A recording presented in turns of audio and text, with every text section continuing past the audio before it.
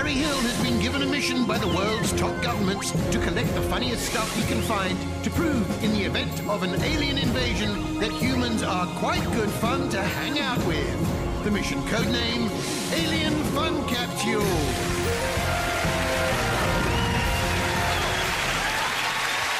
Hello and welcome to Alien Fun Capsule. Yes, I'm collecting as much funny stuff as I can find to put into a capsule to keep the aliens from invading. Yes, I was as surprised as you that the pilot was picked up. But we're here now, so let's make the best of it. Joining me on my search, Ainsley Harriott, Kathy Burke, Joe Lycett, and... oh, there's no one in the fourth seat. I think our fourth guest has run into difficulties.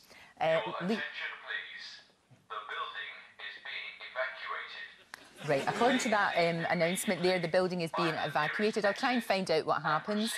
In the meantime, we'll keep going. Sorry about this. Sorry about this. Right. OK.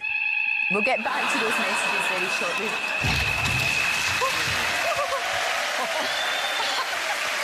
Oh, Harry, I'm so sorry I'm late. It turns out the building was on fire. It's Daytime's darling, Lorraine Kelly.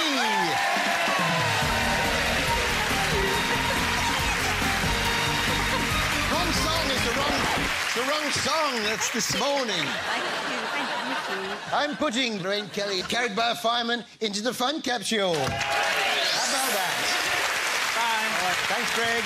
I love you. You fall in love? I've fallen in love. That's all it takes. See how it works? Anything can go into the fun capsule as long as it's funny.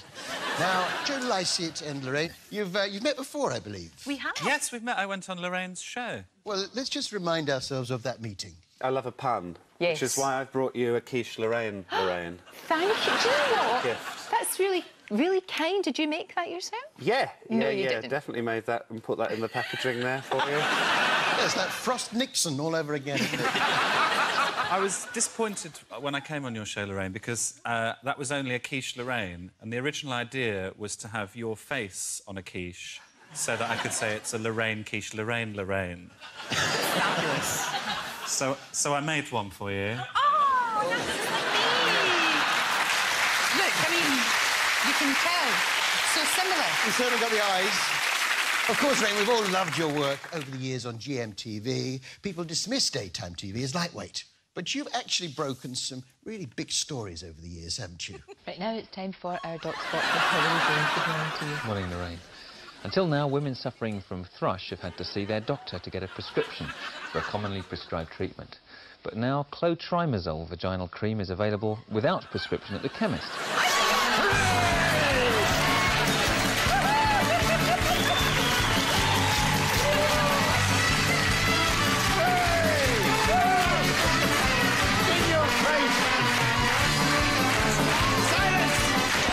Silence! Great news! In your face, thrush. Hey! Oh, bit of journalism there. Now, Kathy Burke, of course, you are one of our most highly respected theatre directors. Oh, shut up. And, of course, theatre is all about telling stories, isn't it? Yes, it's not about money, certainly. Well, let's not get bitter. Of course, you've always been a great storyteller. Tell us a story, Glenys. Shut up! Well, I'm not changing the act. you haven't changed a bit, yes. After an initial reluctance there, you did start to tell your story, didn't you? And based, as all good stories are, on real life. He's walking down to go towards the farm and he see this little figure bobbing about in the distance, right? Figure in the distance, yes. You know, that reminds me a bit of the Three Little Pigs. Do you remember the one? One had a house made of bricks, another had a house made of sticks, and the third had a house made from straw.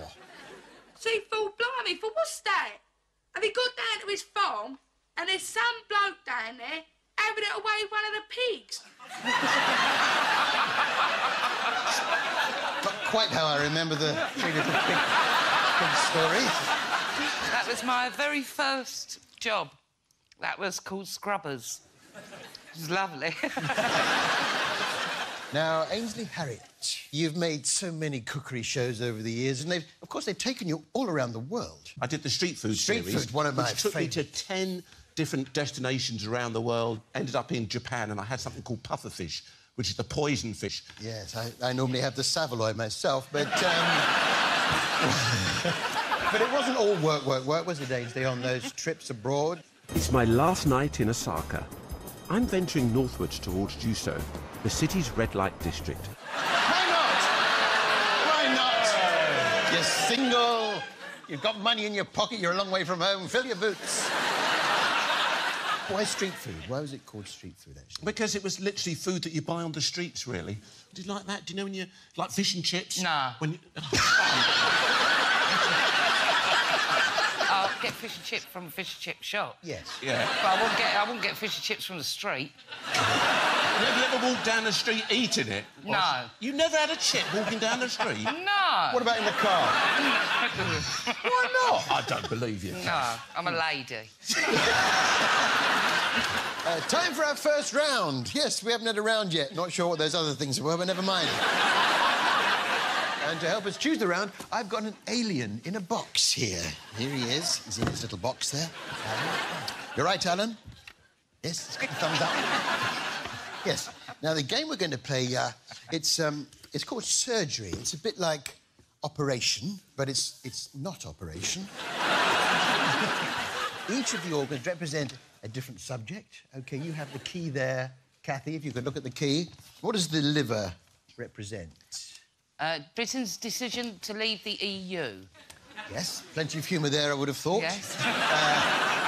And the stomach. What about the stomach? Scottish stuff. Scottish?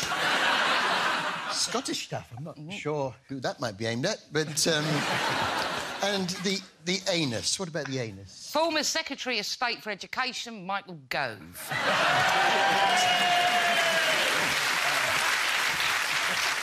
A little bit cheap, but it's mass entertainment after all. Right, Alan, if you could take the little tweezers there. That's it. Just take those between your little fingers. If you'd like to... select an organ, perhaps I might help you. It's gone for the stomach. It's the stomach, so the category is, Kathy... Scottish stuff. It's Scottish stuff. Yes. We've got there. We've got there in the end. High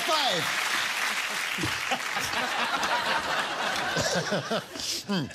Now, a lot of people may not realise because you cover your accent so well, but Lorraine, you're from Scotland, aren't you? I am. You're so observant. Ainsley, do you know how you make a Glaswegian omelette? I'm sure you're going to tell me, Harry. Let's find out. I'm only going to stand on an egg.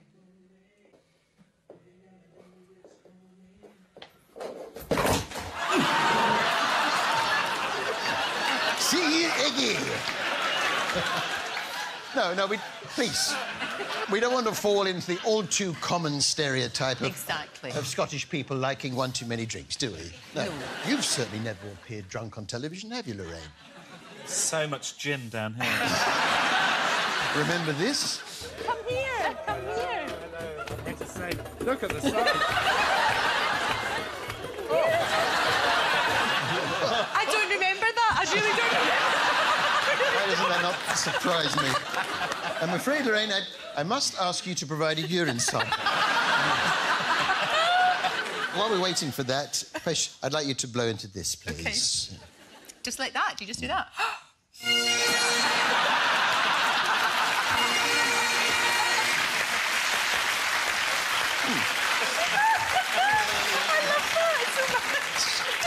Well, I'm very pleased to tell you that you're fine to drive, but you're not drunk enough to do this show. But I understand you studied Russian. I did study Russian at school, yeah, I did. So, Lorraine, you are Scottish, but you studied Russian.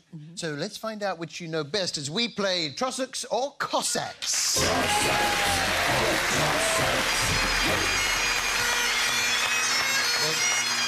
OK.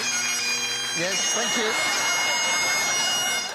There we are. We're joined by a real-life Scottish person. Colin, is that your real hair? Is that... Yes. OK, good man.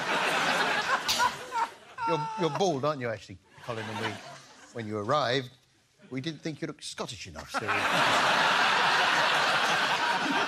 We've added a little bit of extra Scots to your head. Now, Lorraine, I will present to you some words either in Russian or Scottish. OK. Your job is to correctly identify which. Once you've made your choice, Colin's magic sporran will produce a sign to tell us... to tell us the correct answer. Is that clear?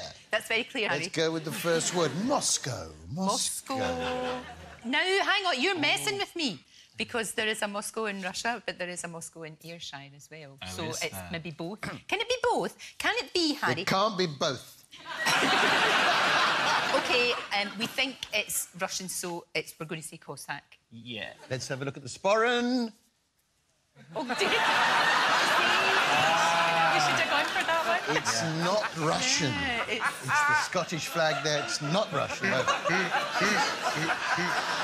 Where's it coming from? Don't ask. It's the magic sporran. The magic sporran. Let's spoil it for the kids. No, of course, Moscow is a Scottish word, as in... I must go and get my dinner from the chippy. That was terrible. Dreadful. Try again. Kiev. What about Kiev? Do you eat chicken Kievs a lot in Scotland? We eat everything. Well, then it's got to be Scottish, isn't it? We think it's Scottish and we're going to say Trossack. Do you want to throw it open to the other side? Guys, over that side? Up your Tossacks, we think it's Cossacks. Colin, reveal the answer. Oh, it's a wee Scotty dog. And what noise does the Scotty dog make, Colin? Woof, woof. Are you a hostage, Colin? It's a Scotty dog, which tells us it's a Scottish word, as in, I can't find my key, I've dropped it in the chippy. It's getting worse. It's actually getting worse. Last one. Concentrate, Lorraine. Nicola Sturgeon. Let me think. That's really hard. Nicola Sturgeon. I think it's Russian. I think it's Russian because the sturgeon with the caviar and all the rest of it. So we're going to say Cossack. You're saying Cossack. Cossack. Oh, it's the end of a Kalashnikov rifle. So it's Russian. Yes, Nicola Sturgeon is actually a question that's asked by a Russian person as they're looking into a pond and wondering where all the fish that produce caviar have gone. Who's Nicola Sturgeon? That was Trossachs or Cossacks. I'm sticking Scottish stuff into the fun capsule. There it goes. Oh, very exciting. Time for a break. But before we go, I have a question. And as you start to prepare to come down, think about coming down maybe with straight legs for a bit more of a challenge. What happens next? What happens next? Find out after the break.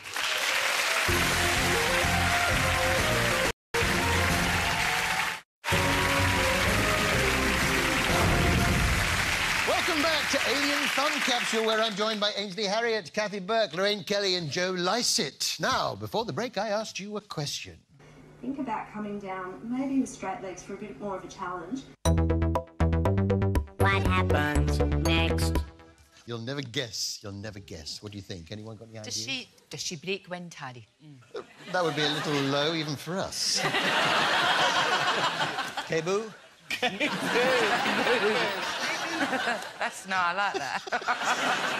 Does a dog run in and pull off her socks?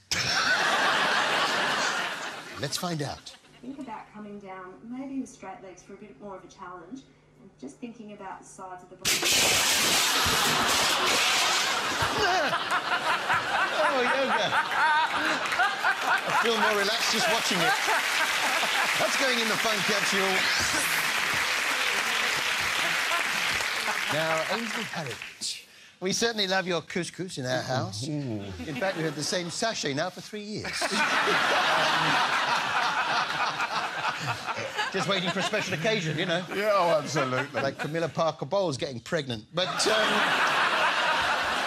Plus, of course, we love your lovely cup soups. Here we are, some of your lovely cup soups. Now, to be clear, that's cup soups, not cuppa soups. I love... you know, do you fancy... Have one. Have a box of Ainsley's. There we are, Kathy. Have you tried it before then, Kath? Have you had a bit of that? No. Really? Humour him at least, Kathy. No, I've never had this. Open it up, because what I love about your cup soups, Ainsley, is when you open up the packet, you've got those lovely, brightly coloured sachets of... it's a bit utilitarian. And I don't know... Actually, you know what? Sometimes I don't even use a cup. I just open it up and look, there's... That's lovely. What flavour you got there, Harry? It's very strong. Just like Mama used to make. Now we must move on. It's time for our local news roundup. Local news roundup. Man takes chickens to work with him. Local news roundup. Made 2 taxis skydive. Local news roundup. Tan not ready for sushi? Local news roundup. Exeter seagulls turned off my TV. Wait. What? Exeter seagulls turned off my TV. Local news roundup. Local news roundup. That was a local news roundup. Yes. They're all true, those, by the way. There's a whole world out there. Now, Lorraine, I've noticed you have a few Lorraine-endorsed products on the market, don't you? A couple. Yeah. It's clothes. Yeah, some lovely clothes. And cushions. I'd like Lorraine to release a clock. OK. Because you have my favourite tweet ever, which is somebody tweeted you saying, can you change the clock on your show? It's an hour out. Yeah. And you replied, you're watching ITV+1, love. It's my favourite tweet I've ever... But there's no shortage of merch available for the Ainsley Harriott superfan, is there, Ainsley? No, not at all. We have the soups, of course, but my favourite is the Ainsley Harriott cushions. There they are. I've got one. Have you seen these? Oh, it's lovely. It's a lovely... Yeah, people do it on the internet. Yeah, it's a lovely, comfy cushion, but really you have to sit on it to discover just how comfortable...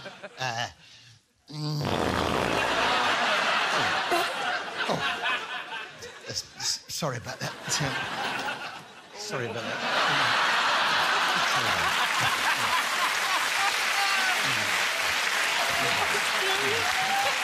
Apologies. Well, it's nearly the end of the show, but before we go, Joe, you're from the Midlands, aren't you? Yes, I am, Bab. You don't have the accent. How have you managed to avoid the... Just I'm better. I'm sure you don't mean that. Have you, by any chance, ever been, though, to Coventry Market? I'm rarely out of Coventry Market. It's a great market. I only bring it up because it's such a great day out. Yeah. Have you ever been? I'd like to go. You'd like to go, yeah. There's so much I'd like to tell you about it, but, you know, it's a shame there isn't, you know, a song that sums it all up in one go. Coventry Market, all kinds of everything. Something for anyone. There's no comparison. For genuine bargains, explore what's in store. Confused or amused, just ask what it's for. Treasure of wonders, exciting, enticing. Every kind of bopping and all kinds of everything. Oh, there is a song about Coventry Market. It's great to see Robert Webb there, wasn't it? Yes, it tells you all about the stuff you can buy in Coventry Market, like rugs. Although I'm not complaining, it can be financially draining when you fall in love with the lady who sells rugs. That's rugs. He's a rug addict. But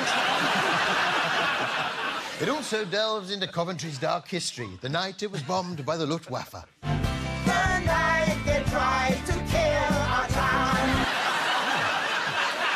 You know what? I can't recommend Coventry Market enough. Coventry Market, all kinds of everything, something for everyone. There's no comparison. Treasure of Coventry Market, enticing, it's a kind of all kinds of everything.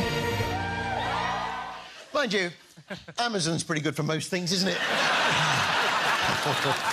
Still, Coventry Market, all kinds of everything. Something for anyone. There's no comparison. Genuine bargains, explore what's in store. Confused or amused, just ask what it's for. Treasure is something enticing, inviting. All kinds of all things, all kinds of everything.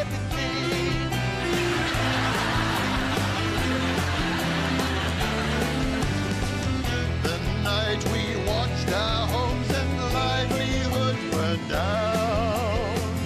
The night they tried to kill our town. Coventry Market, Coventry Market, Coventry Market. All kinds of everything.